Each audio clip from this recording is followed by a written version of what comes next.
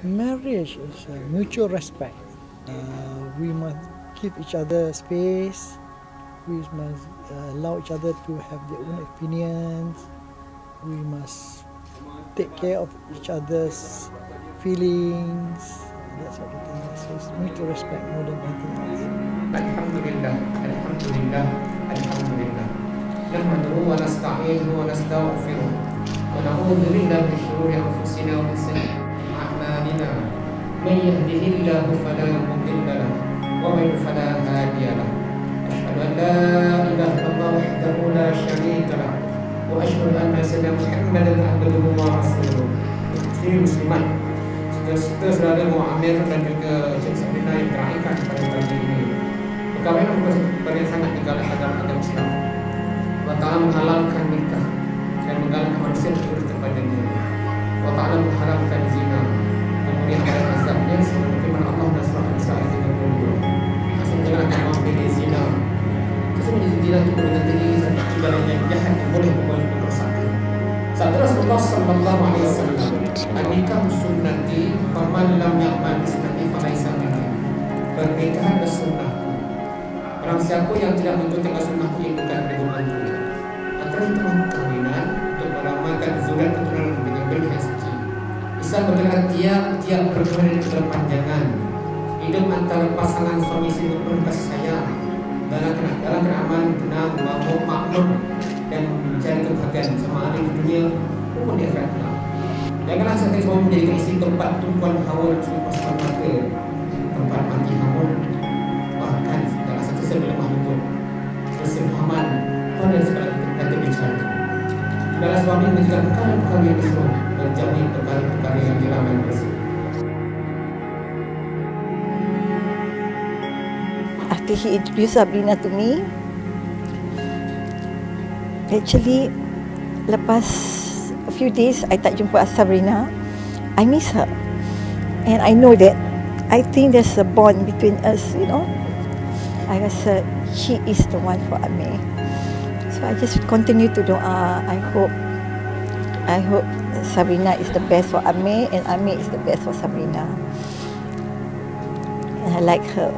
In fact, I'm grateful because Amir ni is a difficult person. Difficult to please him.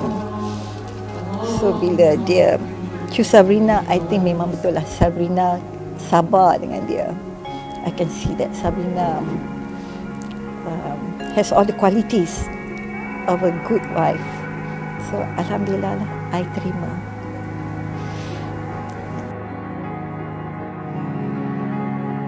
Hi Amir, hi Sabreena, congratulations. Say something. Don't just nod. Okay, yeah, congratulations. Lighting dia lari. We never thought this day would come ever till the day Amir met Sabreena. So semoga bahagia sehingga ke akhir hayat. Kalau gaduh-gaduh tu minta bersabar, banyakkan bersabar. That's all. Hey, hi guys, Amir and Sabreena. Congrats to you guys. I hope you guys dapat kekal till Jannah. And Alhamdulillah, everything went well today, and I think that's all I can say.